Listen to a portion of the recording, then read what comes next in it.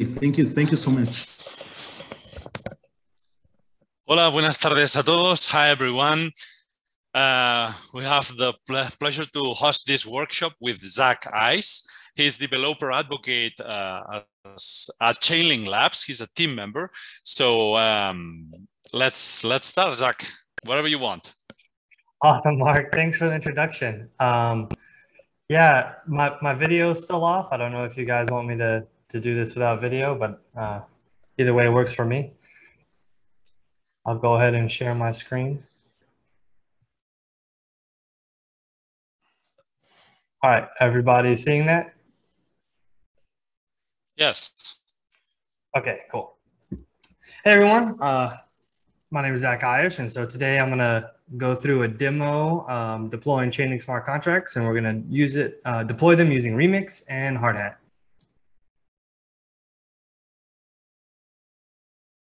So, as Mark introduced me, my name is Zach Ish. I'm a developer advocate. And a developer advocate is someone who helps engineers and really anyone building with a technology, in this case, Chainlink, be successful and make sure they have an awesome developer experience. I've been a fan of and followed Chainlink since 2017. And I was a big fan when I found it back then because I saw it was solving an important problem in the space that would shape the future of the agreements and the internet in general. I stayed involved with the project, keeping up with it, and eventually became a community advocate, helping out the community and spreading the word on Chainlink. And eventually decided I really wanted to help from a tech side of things. So became a developer advocate, and that's where I am today. So I'm going to keep the presentation part of this short. I'm just going to cover Chainlink services and give you an overview of what they are. And we will talk about where you can learn some more if you need to, and then we'll go right into the demo. So I want to cover what Chainlink offers for DeFi, or decentralized finance. DeFi is essentially taking the logic of any financial agreement that you would maybe do at a bank, for instance, lending and borrowing or exchange of currencies, and making them smart contracts.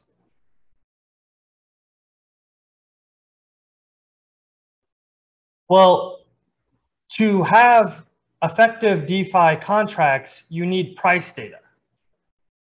And you need that price data in a decentralized, secure way. As you know, that's what Chainlink does.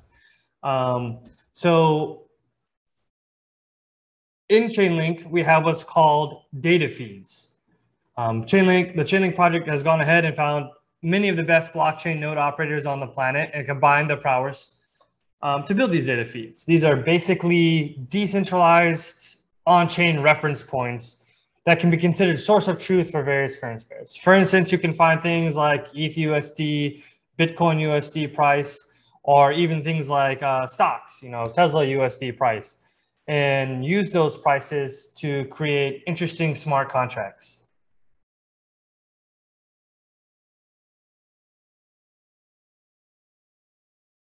So you can find these data feeds on data.chain.link. Each node in the network independently gets data from some of the highest quality data APIs and reports their answers on chain. You can see the answers that each provider reports, so everything is transparent. Like I said, many of the most popular cryptocurrency or fiat currency pairs are currently supported. And the best part is everything is transparent because of the nature of the blockchain and available on GitHub, so you can always create your own feeds. Why is it so important to use feeds? Well, many projects have already been attacked or hacked and literally lost millions of dollars due to insecure or centralized oracles. And by using a data feed, you are already using some of the most secure and decentralized oracle networks that are available, helping protect your project from the threat of an oracle attack. DeFi is one of the major areas growing, still has a ton of momentum and knowledgeable people working in the field. And Chainlink supports some of the top projects. Many of the top projects you see on this list I took yesterday evening, Chainlink supports and secures their projects. You know, at the moment, there are billions of dollars in assets in decentralized finance, which is awesome, but also means we have to be responsible and use the most secure technology that we can. So an example of some projects that are using these decentralized price fees to secure their projects and some of the value locked up, you can see here, you know, we have Synthetics, SushiSwap, Set Protocol, Aave. They range from various different use cases from, you know, DEXs to lending and borrowing. And these numbers are just going up day after day. So those are our data feeds. You know, essentially, again, they allow us to get secure and trusted price data and other types of data on chain and available for you to use in your smart contracts. And of course, we'll be using these later in the demo. I also want to talk about the Chainlink VRF, verifiable randomness function. So the Chainlink VRF brings a method to generate provably random numbers on chain. And you may be asking yourself, why can't I just generate that on chain? Could I just use maybe like the block hash from a previous block or connect to a random API? But all of these create security issues on chain and can be gamed by actors such as miners, or if you're using an API, a single API can be gamed by that API. So the Chainlink VRF allows a way to access secure and provably secure randomness on chain using some really advanced cryptography. So an example of what we're seeing VRF used a lot right now is in the NFT and decentralized gaming space. So many of you may be familiar with NFTs. If you're not, those are non-fungible tokens. You know, you can think of them as art pieces. Sometimes they're trading cards. But for this example, we'll say trading cards. Perhaps you're creating a trading card application and you want to provide your users a certain guarantee that the NFTs will be generated at a certain rate. So maybe you have an ultra rare NFT trading card and you want to assure your users only 1 in a 10 chance that you get this card on when you open this NFT card pack. Well, Chainlink VRF can be used to give your users the security guarantees and the trust and transparency that they really are getting those random stats and they're not being gamed by the creators or any other source.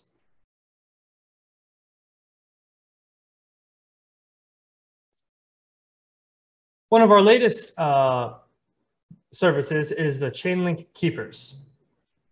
So an interesting thing about smart contracts is they actually can't execute their own code without an external actor initiating that code. So if I want to run a method on a smart contract, someone physically has to go run that code.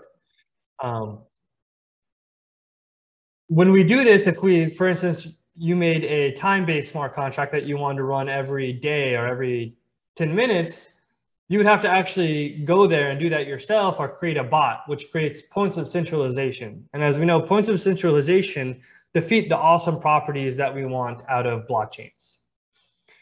So Chainlink Keepers allow smart contracts to have functions that run in an automated and decentralized way. So you can contract the Chainlink Keeper service to run your smart contract every 15 minutes, and you can have very secure guarantees that that will actually happen. So an example use case of Chainlink Keepers, other than time, is liquidating DeFi loans. So we talked about DeFi and borrow and lending a little bit and how that's a big use case. Well, most of the loans in DeFi right now are what's called over-collateralized loans, meaning they require more collateral than the money taken out in the loan. And if that collateral falls below a certain threshold, you need an external actor called a liquidator to come in and liquidate that loan and take the underlying collateral.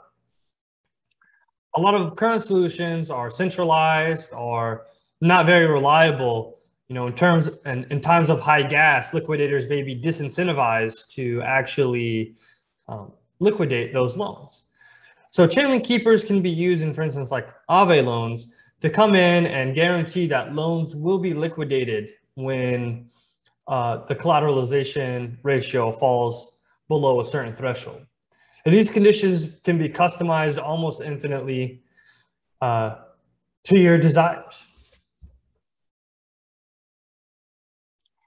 I just want to go over a little bit of where you can learn more on Chainlink, you know, after this talk and demo. So the docs are, of course, a fantastic place to learn about developing with Chainlink. I highly recommend following the beginner to advanced tutorials that we have on there to go from zero to hero.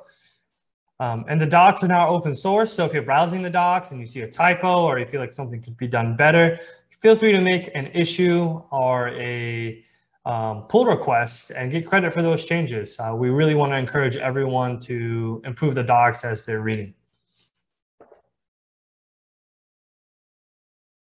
The blog is another great place to get easily digestible articles on how Chainlink works and fun guides on how to build specific Chainlink projects. One of my favorites and one of the most popular blog posts on the blog is the 77 smart contract use cases enabled by Chainlink. So if you're, been listening to these Chainlink talks and you think, hey, this technology is awesome and I know it can be used in a lot of places, but I just can't put my finger on where I want to use it or where I think I can make an impact, I highly suggest reading this blog. It has a lot of cool ideas on where smart contracts and Chainlink smart contracts can make a huge impact. And who knows, you could read this and this could be the spark to be the idea that leads you to become the next Aave or Synthetics with billions of dollars locked in your protocol. And if you're more into visual demonstrations like we're having today, maybe the Chainlink YouTube is a great place to go for you. You can find all kinds of engineering tutorials and developer workshops recorded on there at your leisure. You can, if you get stuck at a certain place, you can rewind and really just watch and see how things are being done. Another resource available for those of you that may already have some developer experience and are used to working in a local development environment. We have what's called the Chainlink Smart Contract Starter Kits. So these are pre-built local environments that have Chainlink contracts and tests that make developing a lot easier. We have them in popular smart contract frameworks like Brownie, Truffle, and Hardhat. And we'll actually be using Hardhat in the upcoming demo. So we'll expound a little bit more on that. And with that, I wanted to keep it short and sweet. So I'm going to go ahead and go into the demo. And we're going to start the demo by deploying some Chainlink smart contracts with Remix. So if you don't know what Remix is, it's a popular web-based IDE, our integrated developer environment, for making and deploying smart contracts. Basically, you can think of it as a website. It just has a lot of nifty tools for making smart contracts. And this is where we're going to start today. So a little bit of what I have installed on my computer right now. I have a MetaMask extension installed, testnet ETH in my MetaMask, and we're going to be deploying things to the Kovan network and testnet link in MetaMask. I don't have the faucet link on there right now. I guess that got somehow deleted off of there, but you can always find the faucet for testnet link in the docs, and I may even show you where you can find it. So let's go ahead and move into the docs and get started with the demo. Okay, so here we are in the Chainlink docs. In the left toolbar, it's sectioned off by product and what you may be looking for. So we have an introduction section using price feeds, randomness, keepers, and another product, actually, any API, which we can cover if we have time.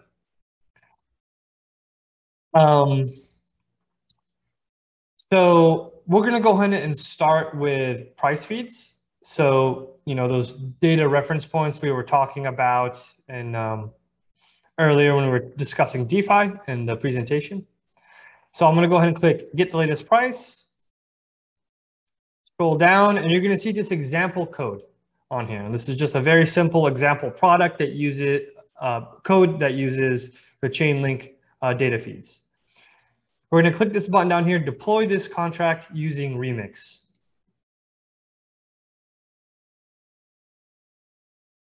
So Remix is opening up and boom, you see we have the exact same code sample now in Remix.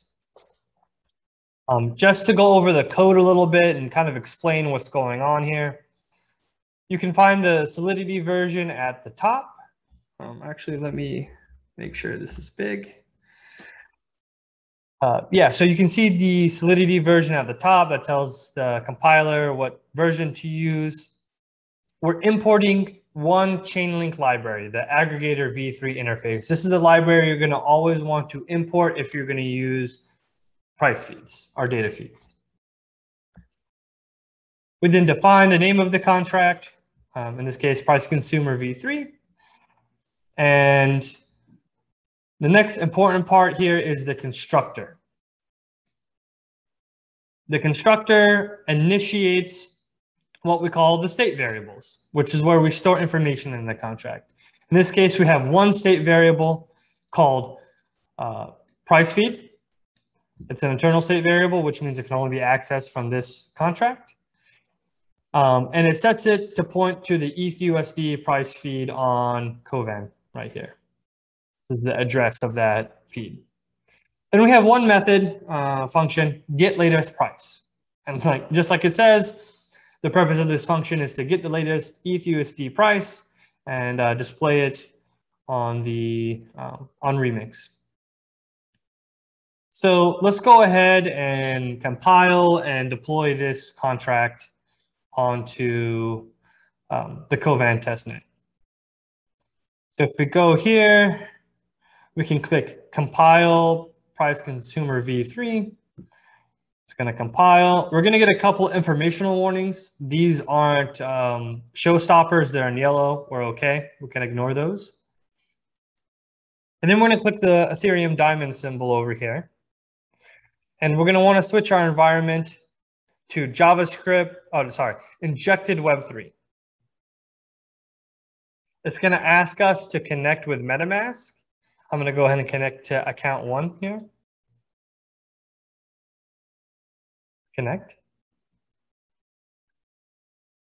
Okay, so as you see, Kovan network is showing, and on my MetaMask, I have it selected to Kovan. It's not popping up here, but yeah, so in MetaMask, you have to switch your network to Kovan and make sure that it's on there, and you'll see it displayed right here. And it's pointed to the right account.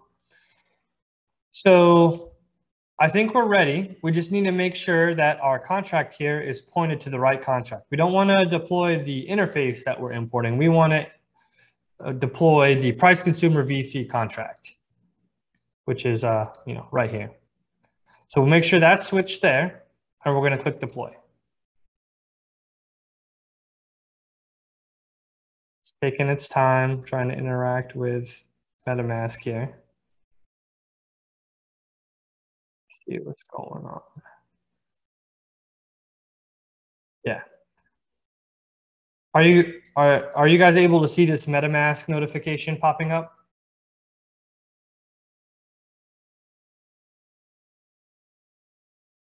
Mark?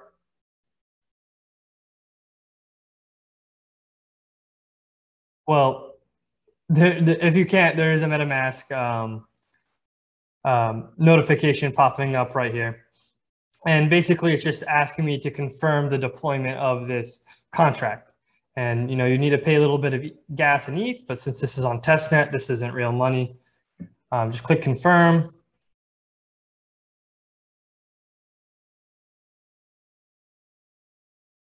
And it is pending the contract deployment. We have to wait a second here. That takes time to be confirmed on the blockchain. And we see here we have the deployed contract, a price consumer V3. If we open that up, we see we have that method that we have right here, get latest price. And if we click on it, it should show the latest ETH USD price reported onto the Kovan testnet. So fingers crossed, let's click on it. And bam, we have $3,778 on there. And it's that simple. We got the latest price on the Kovan testnet. And if you wanted to take this price, you could store it in a state variable and have logic trigger when this method is run, or do whatever you want with it. So that's kind of a quick introduction to data feeds on using Remix. They're quite easy to use, and they're already vetted and secure. So this is definitely the most used Chainlink product. So let's go ahead and go to using VRF now. So we're going to go down to using randomness, because that's what the VRF does, gets us a random number. And we're going to click on get a random number. It's going to explain to you guys kind of how VRF works. We'll go through all of this. And we will, again, click this deploy this contract using Remix button.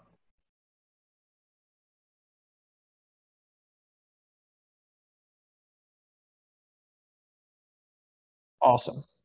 So let's move this out of the way. We have that now, that VRF contract on Remix, and kind of explaining how that works. Again, we have the pragma, we have our import, and this time we're importing the VRF consumer base, which is what you're always going to import when you need to use the VRF. And this contract is called random number consumer. It has 3 state variables, 3 bits of information, 3 parts of information we're storing: the key hash, the fee, and the random result. Now, luckily, our constructor is set to initiate all of these at the proper values to get a random number on Kovan. So the VRF coordinator set, link token address, key hash, fee, all of that's great. So how the VRF works, unlike the data feeds, which follow a push architecture where you just have the values there available to you to use, you actually have to request the random number from the VRF.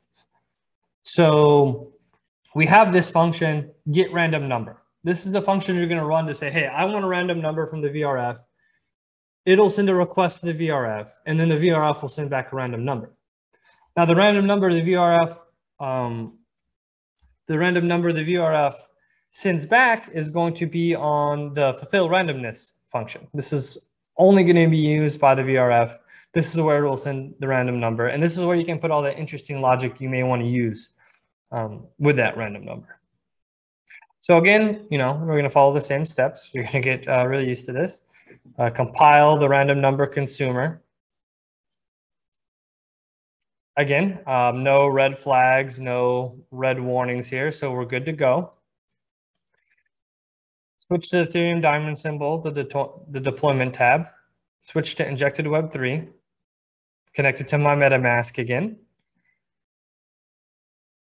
And we are going to deploy.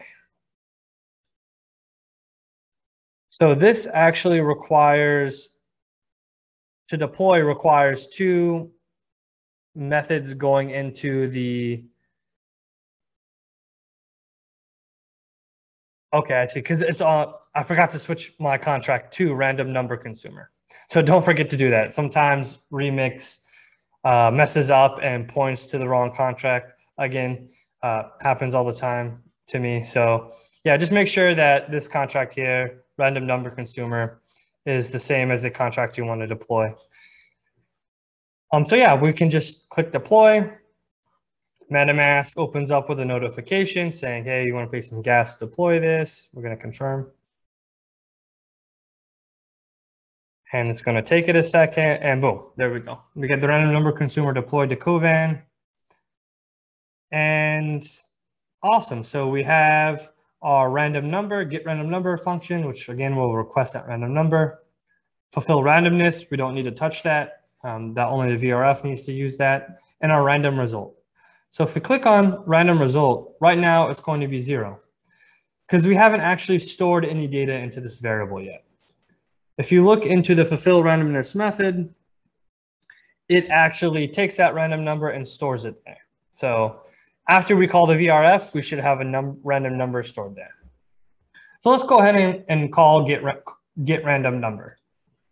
Oh, so you see, you're going to get this error. Why are you going to get this error? So remember I said that VRF has a different architecture from data feeds. We have to pay, we're making a request to the VRF, and we need to pay the VRF for our services. And of course, we pay that using link tokens. So we actually need to send link tokens to this contract we just deployed. So it can make a request to the VRF and pay for its services, and we can get our random result. So you're going to click this little icon here, which will copy the address of our deployed contract to the clipboard. And we are going to go to MetaMask, go to Assets, and we'll click on the link token here. We'll click Send, and we'll paste our contract address. It only takes 0.1 link. I'm just going to send it one link to be simple. Click Next. Confirm. Again, anytime you're making a transaction with the blockchain and it changes state, you're not just reading information, you're going to have to pay some gas. And again, this is all testnet funds, so these link tokens can just be obtained from a faucet. They're not actual value while you're on testnet. But if you do any of this on mainnet, these will all be real funds, so be careful. Okay, so it says that our link transaction has been sent to the contract. So now when I click get random number, we should get a regular MetaMask notification. Bam, perfect, we have. I'm going to click confirm. And now it says that our transaction has been included in the blockchain. So the VRF should get our notification. Now, you see it's still 0. So the VRF actually has to wait a little bit. It needs to read the fact that the request has been sent to the blockchain, which takes some time. And then it needs to respond and have its transactions included in the blockchain, which takes a little time. So it may take a couple of seconds for our random results to pop up here. Just give it a little bit. It can take a couple of blocks.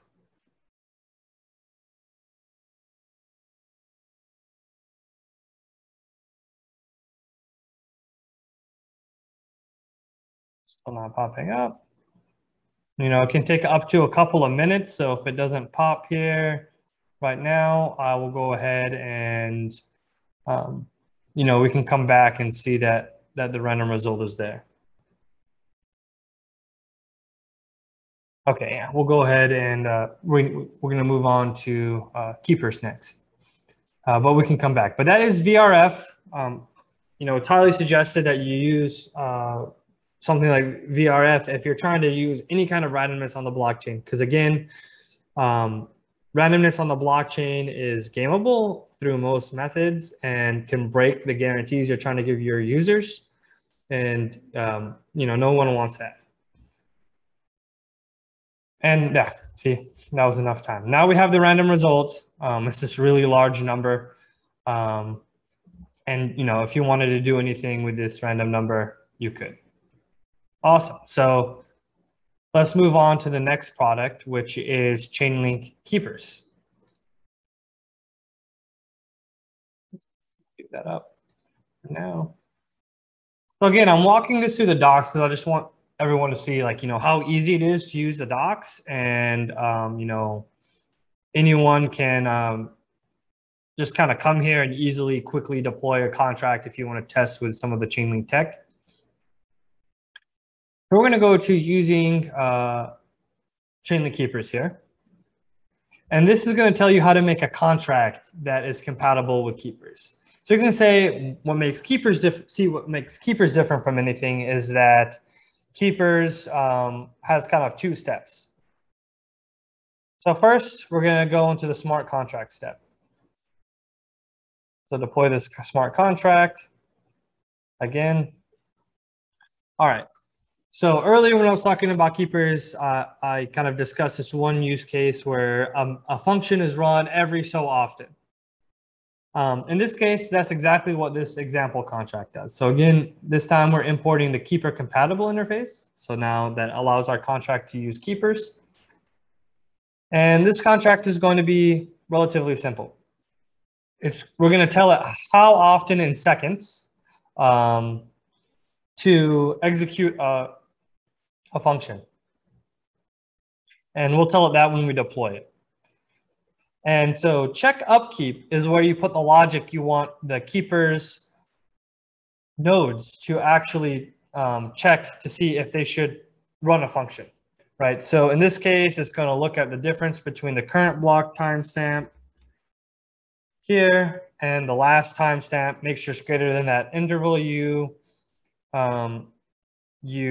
specified when you deployed it, and then perform the upkeep if it sees that the conditions have been met. And you can put any conditions you want. Again, this is a time-based smart contract. So in this case, and all it's going to do when the Keepers perform the upkeep, they're going to increment a counter by 1, this counter variable here.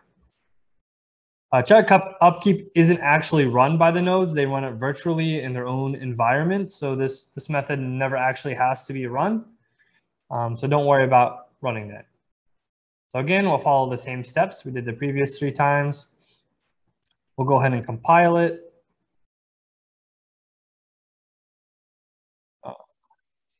There we go. So we got it compiled. Everything is good. No warnings. We'll go to the Ethereum diamond symbol, switch the environment to injected Web3, connect to the Kovan.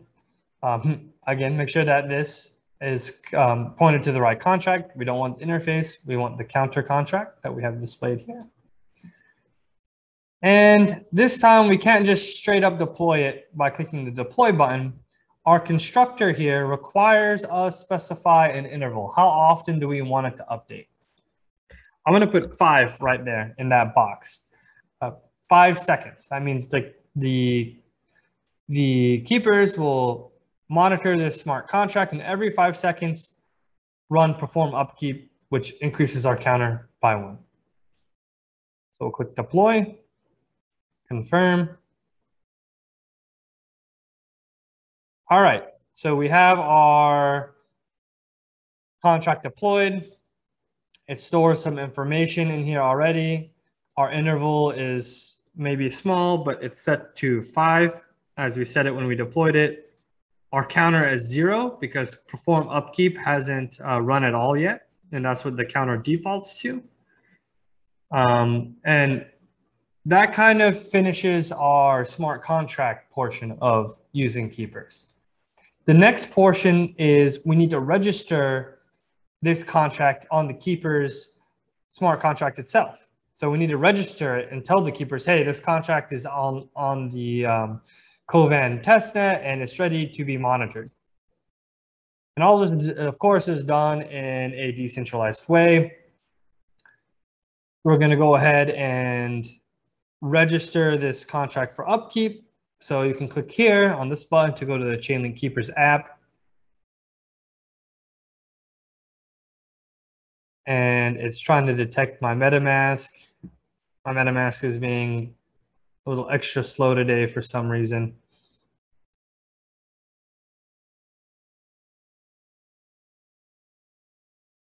Let's try refreshing the page. Oh, getting a bad SSL error on here. Let's try it again. All right, there we go. This time it's working. So we'll connect our wallet up at the top right. Connect. All right. So this is the Chainlink Keeper's UI self-service portal for registering your contracts for upkeep. Man, I don't know why we keep getting this SSL error. It's probably because I have HTTPS everywhere active. Let me go ahead and turn that off and see if this helps. Click register new upkeep. Awesome. So you need to fill out this form. We just put my email address in here, zach@chainlinklabs.com. Put the upkeep name. We'll call it counter test. Now we need the address of the contract we want to monitor. And again, to get that, we can come to Remix. Click on this copy to clipboard icon right here to get that address. Paste that there. Then on the gas limit, we're going to want to put it, we'll put it at 200,000, which is safe for this. This is something, as you become more familiar with Ethereum, making smart contracts, you'll get used to, but you know, if the method requires more gas than this, than 200,000, then the keepers won't run. So you want to make sure you really put this as the highest amount of gas you think that the perform upkeep method will take. And we're going to go ahead and fund our contract. Let's go ahead and put it our upkeep with 30 link, because again, we need to pay the keepers and link to run. So if we run out of link in this contract to pay the keepers, they won't run anymore, and you'll need to top it up with more link token. So go ahead and click register upkeep. And since this is all done on the Ethereum blockchain, MetaMask is going to come up, ask us to confirm. And, you know, the transaction is being mined. And once this transaction is included, which it is, we can click view upkeep, and you know, it's active. It has our 30 link in it. If we fall below basically 15 link, keepers will stop. And, you know, we can come back, and we can try to come back to this at the end of the demo and see that our counter has incremented. You know, it should start incrementing in 5-second intervals, but it's going to take a couple of minutes to get started up. So that kind of concludes the remix portion of this. I see I'm kind of getting crunched on time, so I want to go ahead and move to Hardhat. I just want to mention the any API solution we have. So if you find that you're developing with Chainlink and the data that you want isn't already available in a feed, you can use any API, which allows you to go through the Chainlink, a Chainlink node, and connect to any API you want. And you can kind of customize your request and what you want to do with the API. Do you want to get data from the API? Do you want to post data to the API? Any API is a really powerful tool, especially when you're developing, like I said, an application that doesn't already have a feed, but you want to create a proof of concept. I really suggest taking a look at the docs on how to use any API. Similar to VRF, API is a pull architecture.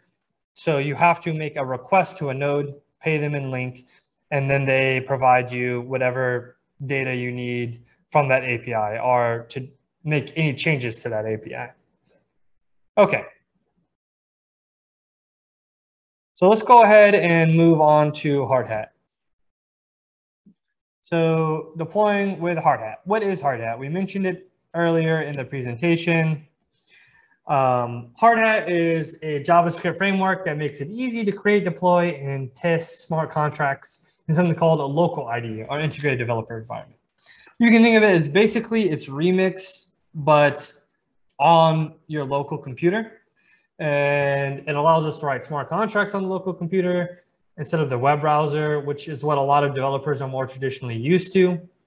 It has a lot of cool tests, makes it easy to create and run tests on your smart contracts and create scripts. Local development environments, again, are, kind of traditional in the development world. And there are others such as Shuffle and Brown, but today we'll be using Hardhat. So what you'll need to run Hardhat. You'll need an Infura account. This will allow Hardhat to connect to an Ethereum node. Git allows us to clone the Chainlink Hardhat starter kit. Node.js and NPM, this is the runtime for Hardhat, and Visual Studio Code, which is how we're going to actually write our code. So to start with Hardhat, we're going to go ahead and go to the Hardhat starter kit on the GitHub, which I have linked right here. Okay. So you have the Hardhat starter kit right here.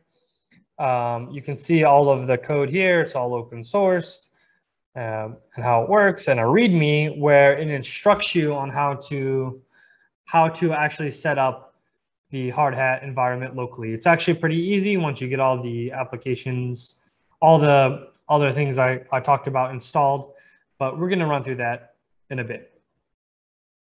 So we'll go ahead and go to code, this code button right here, and you're going to see clone. And this is a link so we can clone the repo using Git. You're going to copy that. Now we're going to minimize this screen.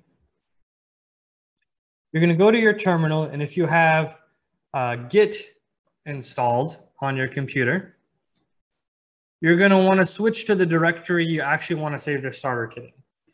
So I'm going to change my directory to documents. So I'm in the documents directory now, and I'm going to type git clone, and I'm going to paste in that that link that we just copied. You're then going to hit enter. I'm not, because I've actually already cloned this for us before the demo started. So we can clear that out.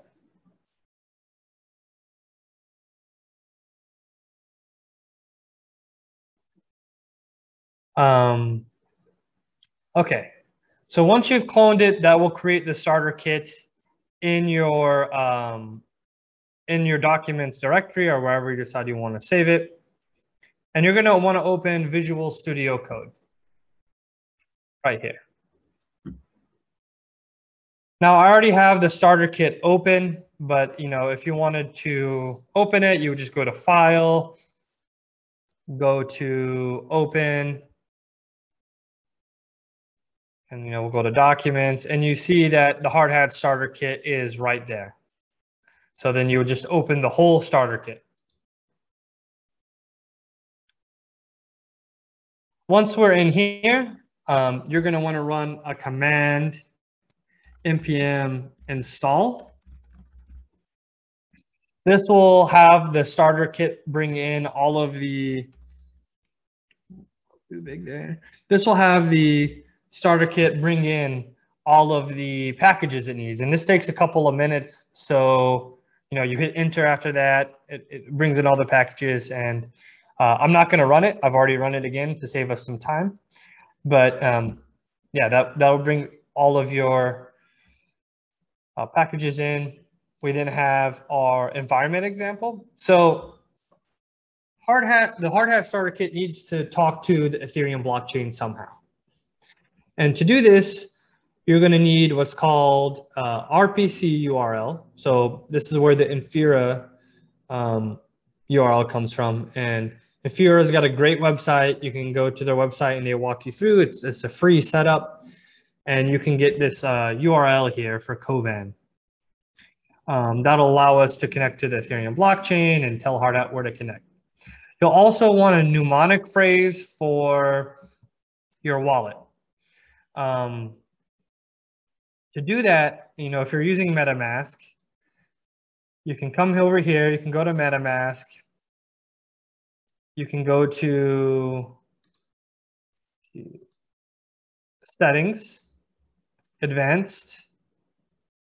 No, sorry, it's actually in, yes, it's actually in security and privacy. And you can click reveal secret recovery phrase. Now, I'm not going to show you this because, as I said, it's secret, and you really need to make sure no one else sees this. If anyone sees your secret security mnemonic phrase, they can have complete control of your wallet. So it's very, very important not to reveal it to anyone, not to check it into GitHub or anything like that. So let's go back to VS Code. We'll talk a little bit more about that. So you can put these in this, what's called an environment file, a .env file. This is an example because, of course, I don't want to share any of my information. But you see right above .env example on the left, I have the regular .env file where I actually have my actual mnemonic and RPC available. Again, don't share it. I can't stress it enough. If you have real money in there, people will take it. Okay, so now that we're in the Hardhat starter kit, I'm just going to go ahead and quickly give you an overview of everything that's laid out. If you see the contracts folder here, and in here you'll see all of those same Solidity contracts that we had in the Remix demos. They're the exact same code that we deployed to Remix. Keepers aren't in here quite yet. We're working on getting those added. We have deploy scripts. These are the JavaScript Hardhat scripts that actually go through and automate deploying our smart contracts however we may want. So they deploy the price consumer scripts, API consumer, random number consumer, all of those awesome deploy scripts. And the real power of Hardhat comes involved in the tasks. So, in Remix, when we wanted to run a method, it automatically created this nifty UI where we could click a button and get the latest price or request a random number. But when you're deploying, you have to do all of that in code. So these tasks allow us to automate all of those clicking of the buttons. So for instance, if we click on tasks and we click on price consumer, we see we have a pre-built-in task here that will read the latest price. All right, and we have a bunch of other tasks, get accounts associated with this wallet, fund everything with link. And finally, we have tests, and we have some pre-built tests for Chainlink smart contracts, specifically, our API test, consumer test, and make sure your contracts are written good. It's always good practice to write your tests as you're writing your code, so you can make sure you have some good security in your contracts and everything is working as you intended. Okay, so that kind of covers the very basics of Hardhat and how it's laid out. Let's go ahead and do a basic task on here. We're going to go ahead and deploy our contracts to the Covant testnet. So we're going to, in the console, I'm going to go ahead and type npx hardhat deploy. We're going to say -- network because we want to specify the specific network we're deploying it to, and we're going to say Covant. Hit enter. I've already compiled it, so it's deploying. Everything is deployed. And a lot of nifty things here. So we already had a task that auto-funded. So any contract that needed link tokens to work was auto-funded with link tokens for us. That's really, really handy. And it gives you some commands you can run from those tasks I showed you earlier in a easy to use way. So like, let's say we deployed that price feed price consumer contract to the blockchain, and we want to run that read price feed task. Well, it already shows you the exact command you need to run. npx hardhat read price feed, and it points it to that deployed contract and on Covant. So it's really convenient. You can just Control-C. Go here, Control-V, hit return. It's reading the contract, and boom, it tells us the price, just like we had on Remix. And yeah, Hardhat is really that easy. Once you get it cloned and going, you can find that it's really, really powerful. And this is can be said for all of our starter kits, as I said. I mean, you could just make some really cool tests. Can run npx hardhat test. This should run a couple of tests, give us some, you know, passing tests, some that it's waiting on. But yeah, this is Hardhat. Love deploying and working in it. All of our starter kits, and this can really help you take your development of your projects to the next level.